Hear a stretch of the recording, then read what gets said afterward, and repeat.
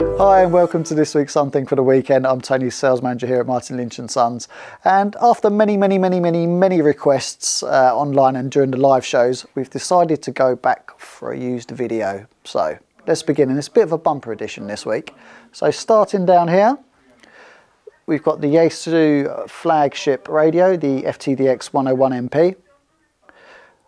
Those that don't know, 200 watts output with this, and it comes along with the power supply and speaker all in one unit.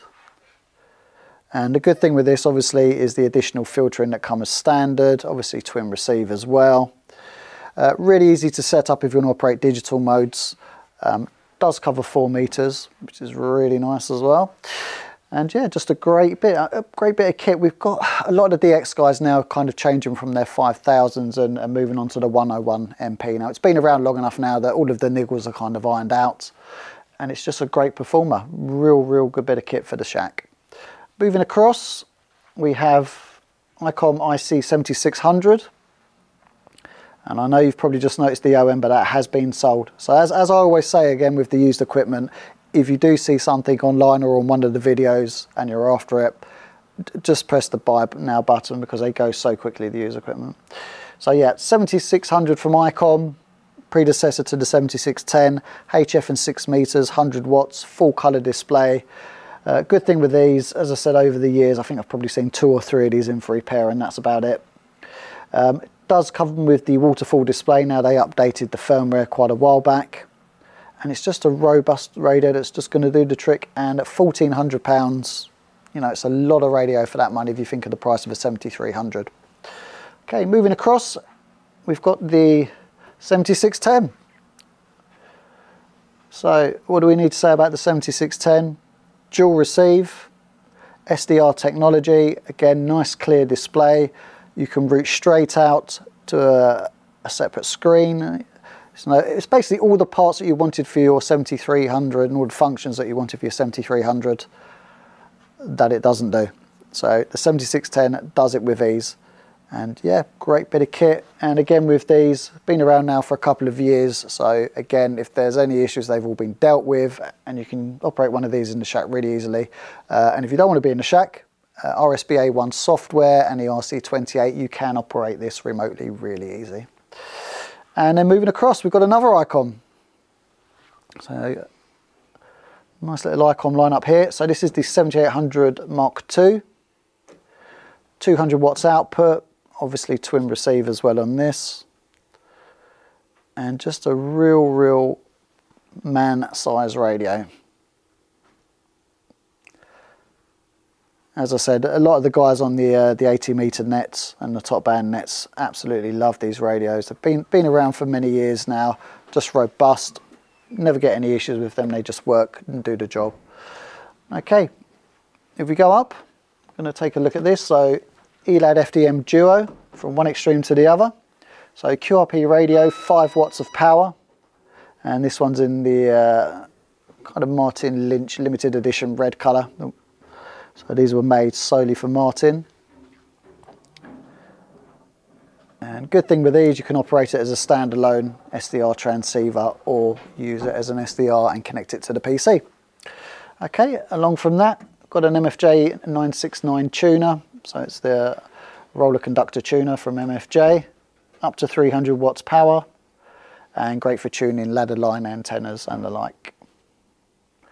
And then across from there, I've got another Icom. Becoming a bit of a theme this week, the Icom radios. Got loads and loads of those that have come in from customers and silent key sales here. So IC910HX, which is 2 meters 70 sems and 23 centimeters as well.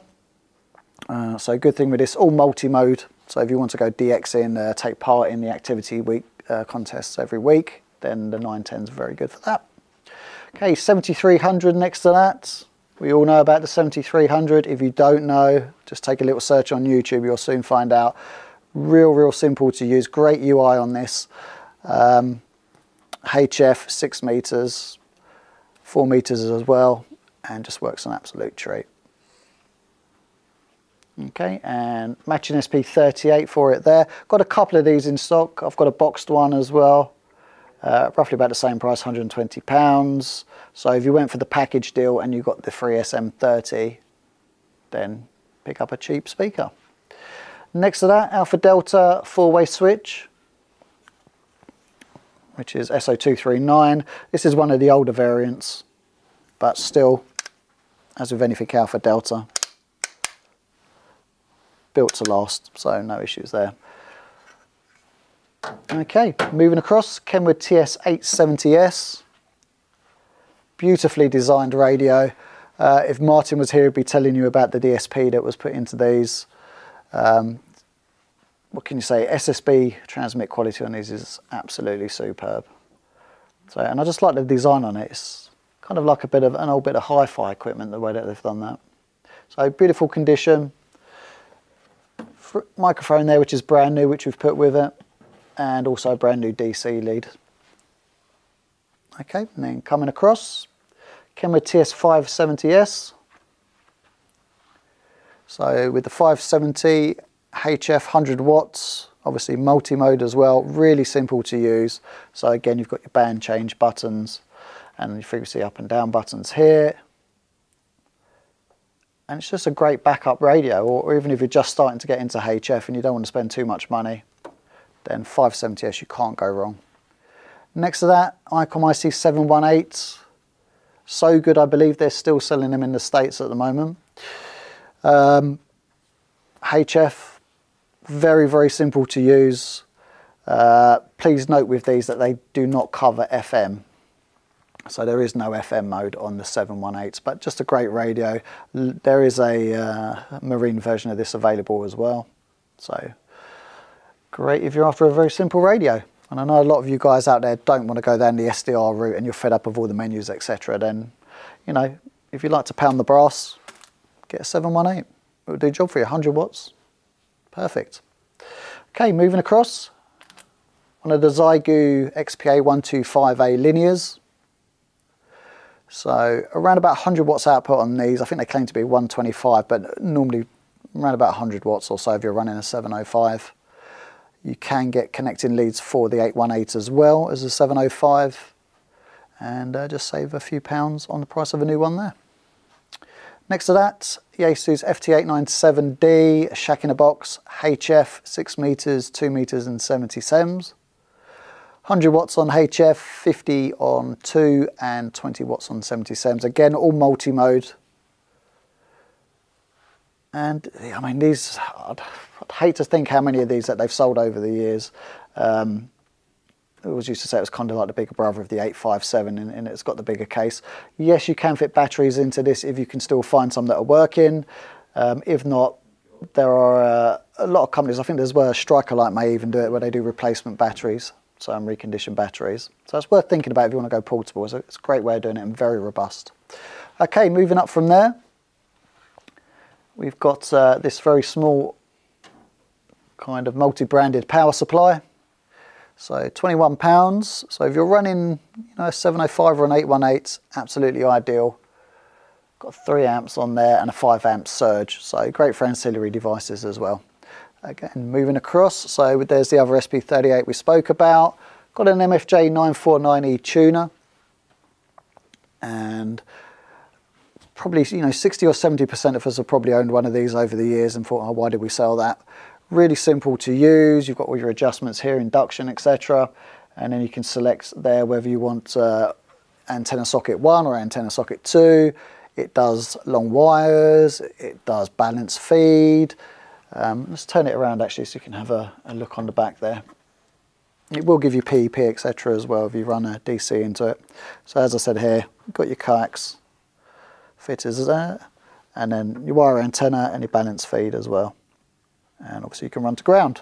Now, good thing with these, if I remember rightly, yep, is you can switch down, and the 949 does come with the dummy load as well. So if you're doing any testing, you can just switch it through. Okay, moving across. Nice little MyDel power supply. Haven't seen one of those for many years. But again, great if you're just running ancillary devices, maybe you want to power your soldering iron, etc. and bits. It's all there for you. And then we've got a scanner, UNIDEN Bearcat UBC 370 CLT. Good thing with this one, comes in with built-in FM radio and alarm clock. So if you're trying to be sneaky and you want to pop a radio on the bedside table, this one's absolutely perfect. Just say it's your latest alarm clock. Then next to that, little MFJ, let's see if we can pick that up from here. 417 Morse code tutor. So if you're trying to learn the code, these are ideal. And you can do kind of preset QSOs with these as well. So rather than just getting random characters, you can actually listen, and it kind of builds up your listening speed. Okay, got a cable there as well for an IC450 if you're running an LDG. So they're very handy. Getting very rare to find now. Icom SP-23, a lovely speaker which you can put with either the 7600 or you could even put it with a 7610, wouldn't be an issue. Again, another SP-38. Then we've got a TEN-TEC PSU if you're looking to complete your lineup. Lovely KW 107 EZEE match. Yes, it's got some writing on it, as you can see from the previous owner, where they've obviously marked out their bands for tuning. Absolute beast of a tuner, an EZEE match. You've got to get an EZEE match. If you've not had one before and you like playing with antennas, get an EZEE match, you can't go wrong. Okay, next to that we've got a little BNOS power supply. And then we've got an LDG AT-100 Pro II. So 100 watt tuner for HF&6. Good thing with these, I think it's about 2,000 memories. So once you've tuned, it's so quick to go back and retune again if you move across the bands. Next to that, MFJ-994 300 watt tuner. Again, automatic tuner. And then we've got a MFJ-417D, which is a nice little electronic keyer. So if you're running an older set that doesn't have a built-in keyer, then the 407 will do that for you. Okay, and then if we move down a bit, we've got the SG237. Let's put that across for you. Used to own one of these. SG237, there we go. So HF and VHF. And when I say VHF, I mean 6 meters. Random wire tuner, really simple. Stick that onto your wall outside, put your earth in there, run a wire down, and then plug straight through. Got another little Elad FDM DUO, just the standard black version. And then if we go down again, got some lovely TEN-TEC stuff of a vintage. So that's a 2 kilowatt tuner. That's the 238 Alpha. And that is, as I said, that's in very good condition. Got a copy of the manual there as well. There's a couple of marks which you're going to expect because of the age of the items, but I mean, absolutely beautiful.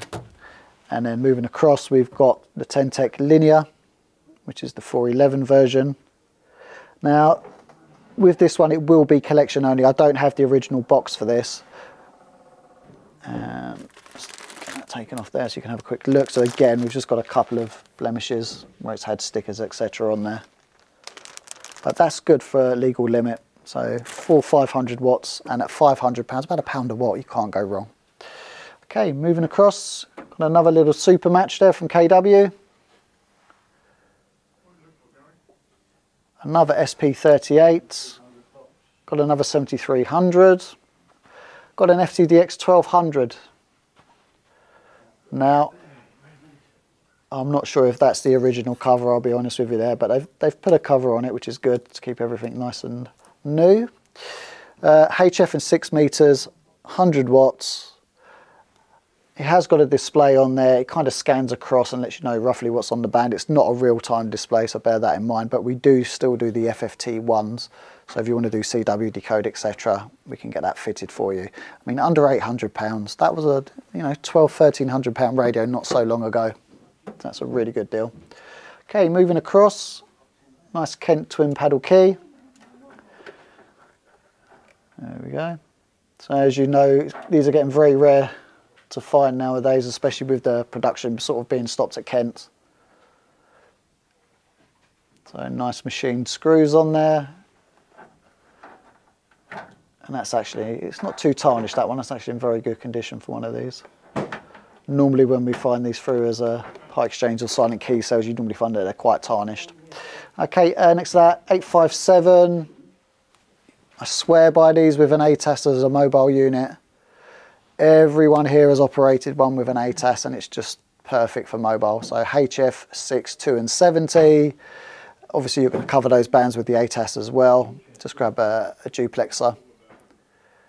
And the head separates as well. We may still have some separation kits available, and this one may even come with one. We'll have to check for you. Okay, moving across, something a little bit newer technology-wise, one of the Vero VRN7500s. These are kind of based on Android, so if you're running an Android phone, this bit here is really, I've got a magnet, thank you. So let's just take this across, and we can show you. So this is literally all the radio is. So you've got your power, your TX and your RX, antenna socket on the back and the fan, obviously DC cable, fist microphone if you want to use the main unit, or let's see that back on there, you can use one of these. So this is a little Bluetooth microphone which you can charge up via USB, and it's obviously operates as a speaker mic, and then you have all of your details on your phone, and you can just choose your frequency, etc. on the phone, pop it in and away you go. So great little idea that, and I believe they've got some handhelds of these as well as new stock. I've got another 910HX with 23 SEMs, and next to that an AT-200. So a 200 watt version of the LDG tuner. And then going way, way back, the first ever tuner that I ever had that was automatic, an LDG AT-100 MP. Now I bought one of these from Chris over at Moonraker when he was over here. Yeah, you want to get one of these, you want to get one of these. Amazing, it was like the future. And he wasn't wrong. Great fun, so all your tuning here, you could just do it just here, so if you wanted to go manual, or you could literally just tap down and change your induction. Okay, moving across, got a little Dayton Morse tutor.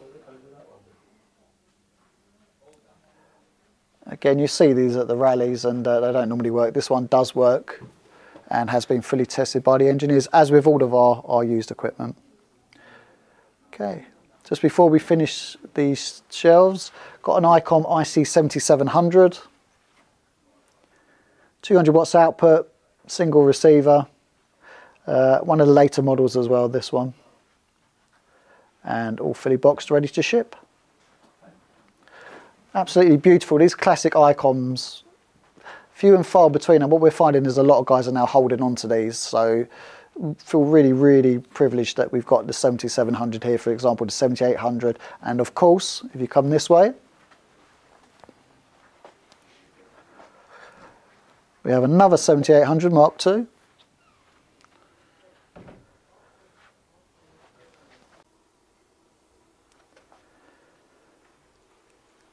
Again, all fully boxed and ready to ship worldwide.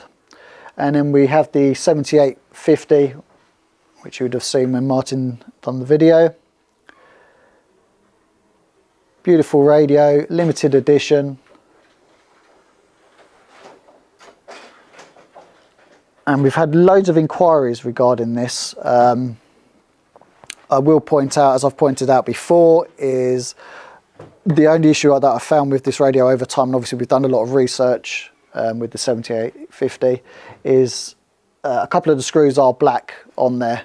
Now, for whatever reason, if you do lose any of the items on this radio, it's back to Japan basically. So it's that special that it has to go all the way back to Japan if you're going to replace anything or anything needs replacing. So bear that in mind. It really is a special, special radio. We do finance as well on this radio. So you can either do a buy now, pay later, or you can do it over a term, you know, anything from sort of two to 4 years. So you can really stretch it out and enjoy the radio. You know, it's one of those items that if you're going to buy it, you're probably not going to sell it for a while anyway. Okay, so 7850, as I said, that's fully boxed as well, so we can ship that.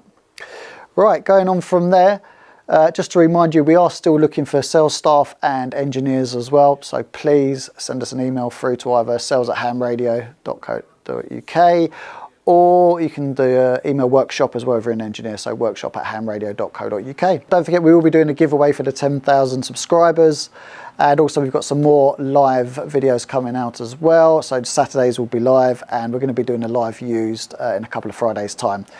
Gary's got a very good video coming up on the FDM 200, which you would have all heard about because we went live with that this week. A lot of questions regarding the FDM 200 and the 300 regarding pricing. Basically, the FDM 300 is at a bargain price at the moment. That price is going to increase, okay? So the 200 will be the base model, but the FDM 300 at the moment, buy it. That's all I can say, because within the next few weeks it's probably going to go up another £50 to £75. Anyway, thanks for watching, and we'll catch up with you really soon, and thanks for your support on the lives again. Take care.